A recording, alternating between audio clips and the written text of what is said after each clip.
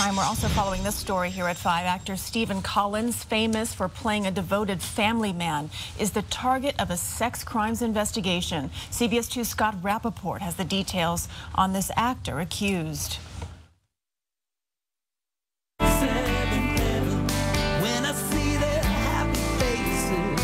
For more than a decade, he was the quintessential TV dad and beloved pastor on the hit series Seventh Heaven.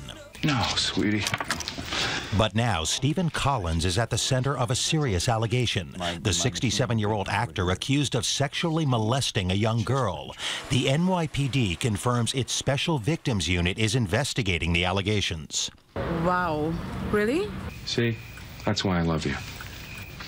Sources tell CBS 2 News the complaint against Collins dates back to 1972 in New York City. The alleged victim says she was 14 years old at the time, that Collins, who was then in his 20s, forced her to touch him inappropriately. She did not file a complaint with police until 2012, 40 years later.